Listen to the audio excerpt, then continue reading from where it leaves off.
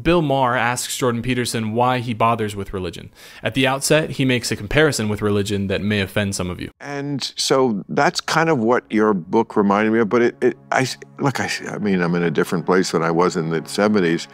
I've been an atheist, and I felt like I feel like you're a lapsed atheist.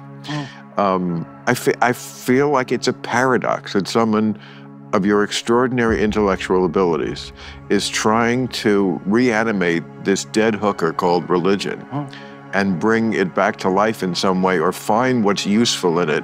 Why try to take these? Because you get false substitutes emerge. I know what does that mean? Well, imagine that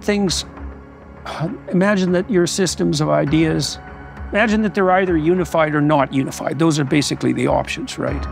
And if they are unified, there's something under which they have to be unified.